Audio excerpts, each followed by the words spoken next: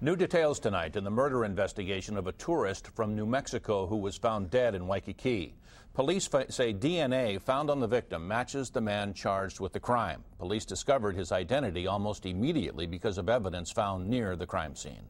We have learned more about that evidence and the police investigation. We warn you some of it may be disturbing. KITV's Dan Meisenzahl has tonight's top story.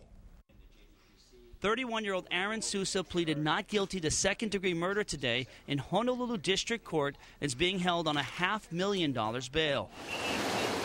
The victim, Brianna Antone, was found naked in the ocean by the Royal Hawaiian Hotel on Friday, October 2nd. According to court documents released today, Antone and her brother met Sousa at the Apple Store at the Royal Hawaiian Shopping Center on Thursday night of October 1st. The three of them, along with another man, bought alcohol at a nearby ABC store and went back to Antone's room in the Ohana Waikiki West Hotel. Antone's brother told police that his sister was drinking heavily and started making out with Sousa. He and the other man left to get food at about 1 a.m., and when they returned, Sousa and his sister were gone. The last he heard from her was at 2 a.m. when she called and said she was on, quote, the South Shore. Sousa told investigators that he and Antone had sex on the beach and then in the ocean. He says that when they got back to shore, they got into an argument and that he stormed off, but that she was alive and well when he left.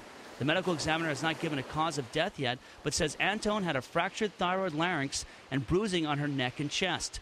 2 different semen samples were also found on her, and one of them matched Sousa's DNA.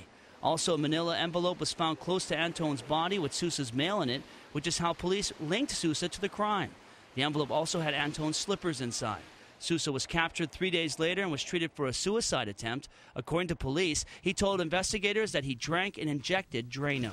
Dan Meisenzahl, KITV4 Island Television News.